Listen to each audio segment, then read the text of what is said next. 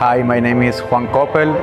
I'm one of the co-founders of Matchdog, which is our startup. The idea of Matchdog came because I was looking for a partner for my husky and I couldn't find one. I went to a park looking at Facebook pages.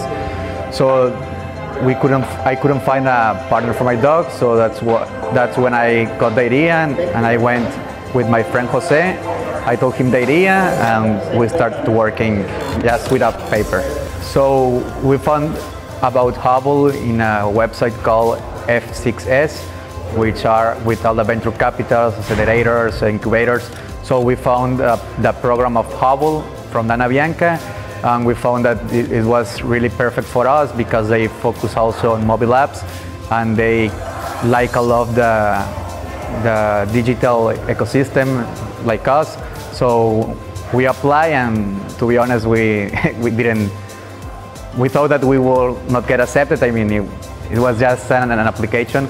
So when we got accepted and we started with the filters and all that, so it was like a dream. So we got a lot of experience from Hubble.